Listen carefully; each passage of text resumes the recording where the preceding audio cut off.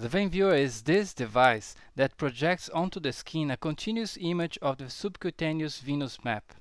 The image is captured by an infrared camera.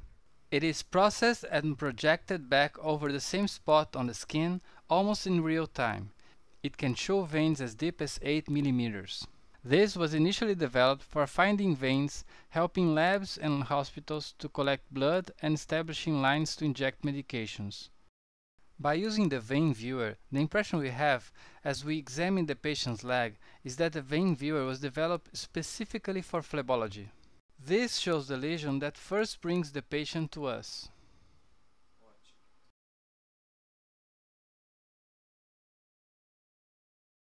This shows the search for feeder veins. You can see that they appear in a wide gamut of forms, from different directions, sometimes unpredictable. We believe that the presence of feeder veins is the key element to succeed on leg vein treatment. There were always three ways to determine if telangiectasias have or not feeder veins. First one, naked eye visualization. Second one, decompression test. And the third one, treatment failure. Better room illumination, transillumination or ultrasound may help to find feeder veins. But feeder veins are normally 1 to 6 mm deep. We can call this zone a nobody's layer, for they are too deep for direct visualization and too shallow for ultrasound detection.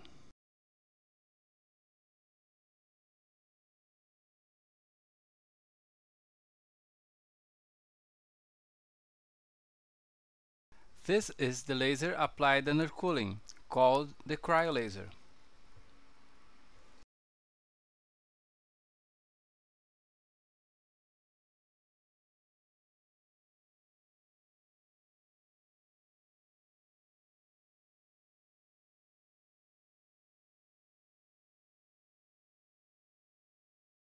This shows the sclerotherapy under cooling, called cryosclero. Most of the times we can follow the vein disappearing. This shows the vacuuming of a clot.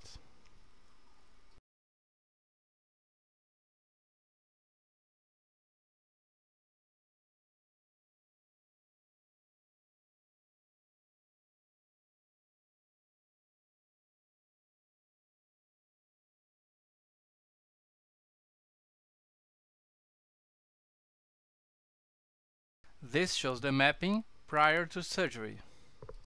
We foresaw this device as a milestone in phlebology, and after working for more than 2 years with it, we noticed that our practice has improved as well as our results. To exemplify that, we present the following case. By naked eye, we can see some feeder veins, but with the VeinViewer, we can see almost all of them. Here we see the VeinViewer guiding the laser treatment. Sometimes we won't see the ready collapse of the vein. Complementary, we perform cryosclero. On the second session, some veins still showed refilling. In this situation, we noticed the enhancement of response, probably due to inflammation of the vein walls. Here, the attempt to perform cryosclero showed us that the vessel was actually closed. Always vacuum the occasional clots.